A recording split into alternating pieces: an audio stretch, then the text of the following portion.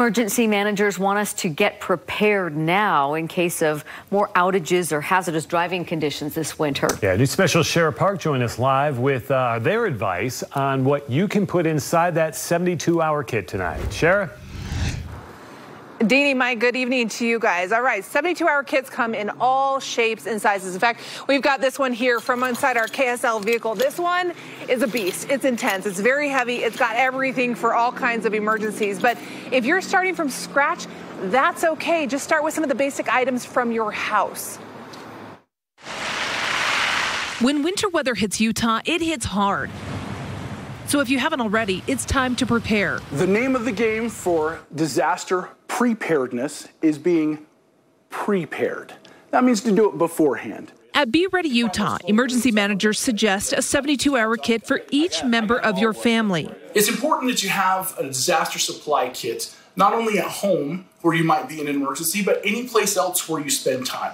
These kits don't need to be complicated. Start with items in your house: bottles of water, granola bars, a portable charger, and toilet paper. You're not done until you do the paperwork. Grab a warm blanket and a jacket, but make sure to stay away from cotton. Because cotton clothing holds moisture next to your skin, and when it evaporates, it makes you more cold. A flashlight and batteries are great, and so is a first aid kit. But something you might not have considered is a candle and matches. Believe it or not, inside a car, a single candle can raise the inside of a car 10 to 15 degrees, and that could be enough to be a lifesaver. Brian Stinson suggests jotting down important numbers and insurance info and putting that in your kit with some extra cash. Also, if you've got a whistle, throw that in too. 3 blasts on a whistle, tweet, tweet, tweet. That's the international sign of distress. There are dozens of things that you can put in your 72-hour kit, and Be Ready Utah has them all listed on their website. But the bottom line is, just get started with the basics. Don't worry about having the perfect kit yet. Just start putting those things together, and over time, you can incrementally upgrade that and get a better kit.